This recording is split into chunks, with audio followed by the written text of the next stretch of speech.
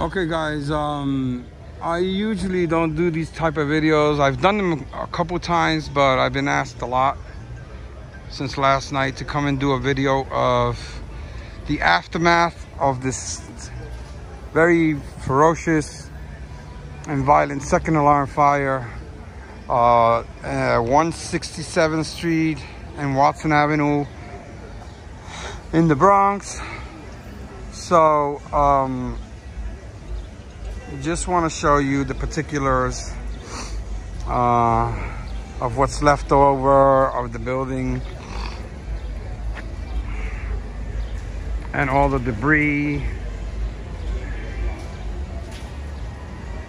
the damage to the awning at the store. The store didn't get touched, but I'm sure they have massive water damage in there. So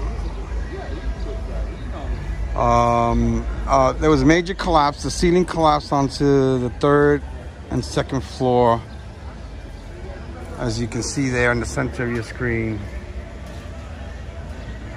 You can see even bed frames. It looks like those were bunk beds up there. And that's on the second floor. That's the third floor, and the fourth floor up there.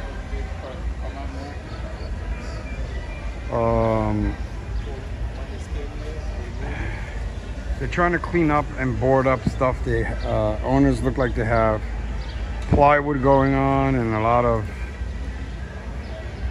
2x4s and such. Let me go around this side and do a little bit more. The city's here with this pickup truck. I don't know what agency they got going on there.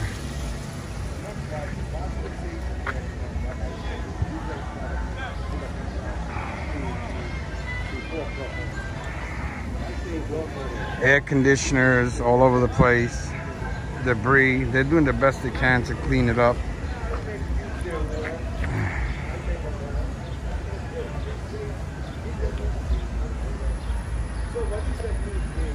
So all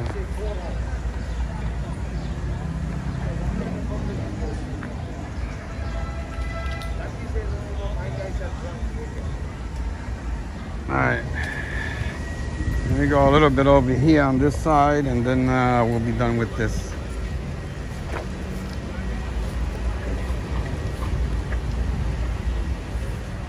They had heavy fire through the roof when we got here, and on 2 or 3 floors.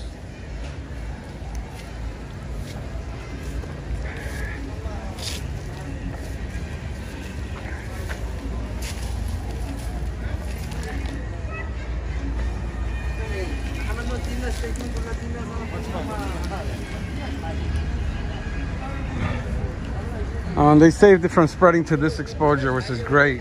Even though they got some siding burning over there, they had a lot of issues on that too. Okay, just to give you guys a quick couple minutes of an update on the situation of this fire on the second alarm fire, Watson, 167th Street.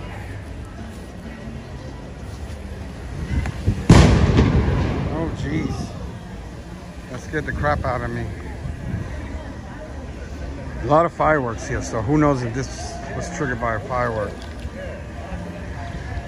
Okay guys,